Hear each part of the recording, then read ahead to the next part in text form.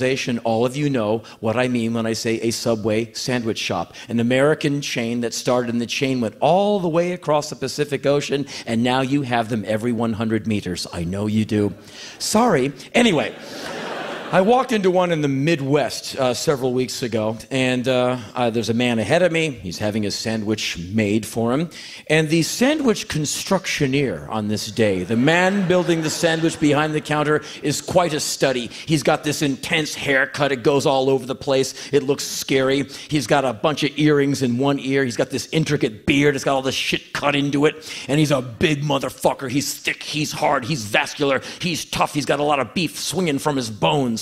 And from his t-shirt sleeves all the way down to his wrist are tattoos. He's fully sleeved on both arms. Not one bit of color in any of these tattoos. It's all black ink. He's pure. And there's no solid patterns in the black ink. It's all that kind of see-through, kind of spray painted on like wizards and demons and the kind of shit you see on a van from the 1970s. Basically, a man who swings back at cops and laughs about it. A man who can go into any country and go into a hardware store with a shopping cart and emerge with a bunch of stuff in it, take it to your guest room, and by dinner time, he will have built a crystal meth lab. He's one of those guys. He is trouble on 2 feet. And so I look at him like, whoa, what the fuck is he doing working at a Subway? And to hear him have sandwich talk with the man ahead of me, it was hilarious. You see this big scary guy. Okay, sir, we have 5 kinds of bread. We have wheat berry. A lot of people like that. Would you like the pimento rye? It's like having someone from the SS make you a banana split. Would you like some whipped cream? You said whipped cream? Look at this guy just blacked out for the fucking death skull. He's talking about cherries to me. Oh, this is just precious. And so he eventually builds this sandwich for the man and shoves it down to the cash register, and he's right about to take my order when the cell phone sitting to his left on the counter rings. And he looks at me, kind of nods like, I have to get this. And I'm like, no problem. And he picks up the phone. Hello? Oh, really? Mm-hmm. Bring her here now. You just put her in the fucking car and you just bring her. No, you don't talk to her. You don't tell her where she's going. You don't say a fucking word. You just put her in the fucking car. You bring her here right fucking now. Oh, I'll be here. Now. Can I help you, sir? I was like, me? Yeah, you. I said, yeah, I'd like to get a tuna fish sub 1 foot long. And as far as the bread, you're probably interested in what that phone call was about. Yeah, well, yes. I mean, I'm curious about, well, a lot of things, actually. I'll watch any good documentary if it's done well, even if it's about the history of yarn, I mean, I'll watch it. But yes, if you want to detail what the minutes of your intense conversation, all ears, yes, good. Please, go ahead. That was my wife. Our daughter is being disruptive in class, and she was in a fight on the school bus a few minutes ago.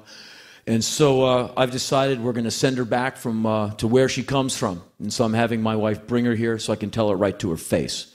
And I said, aha, thinking, we're bringing in a little moment for humor and to kind of take the pressure off the situation. I said, aha, the daughter from hell? He went, no, state care. We've been kind of putting her back with the state when we can't handle her. She fights us. She's cutting herself up. We can't control her. And this is the last straw. I mean, I can't take her fighting people at school and punching people on the school bus. She's aggressive towards teachers. She's aggressive towards us. And it's quite obvious we can't handle her. So we're going to have to put her back in state care. And so my wife is bringing you over now. So what can I get for you? And I was like, damn, man. And I'm thinking, why don't you just go out and take a break? I'll go back there. I'll do your job for a while.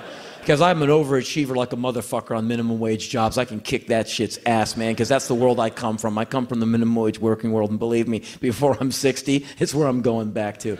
Because you know, this shit isn't going to last that much longer. Anyway, and so I started having sandwich talk with the man. You know, I'm like, okay, well, let's go with a provolone on the tuna. Like, yeah, people like provolone. I know. Let's talk about the cheese and not think about your daughter and this awful thing that you're going to have to do a few minutes from now. And he made me my sandwich and he shoved it down to the cashier and he took the next order.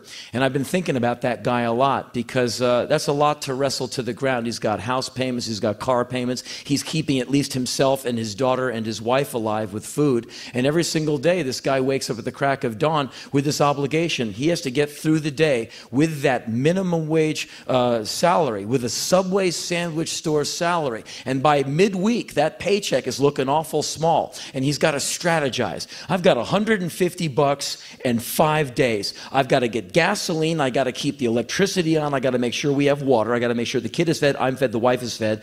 I got to make sure I get my car on the road and get to work on time. How do I do this? And every single day is like level 10 of one of those Xbox games where you're being chased by 3 armies, 5 dragons, the Crips, the Bloods, the Sharks, and the Jets. And you're like, fuck, ah, whoa, fuck. That's every day for this guy, just trying to figure out how not to lose his mind. And I'm not saying, and you think you got worry? I'm just saying that everyone has a complex life. And so it's very hard for me to paint with that big, broad brush when you see just what people go through on a daily basis. And I've been thinking about that guy, wondering how many sandwiches he's made since I met that guy. And a few days after that, I was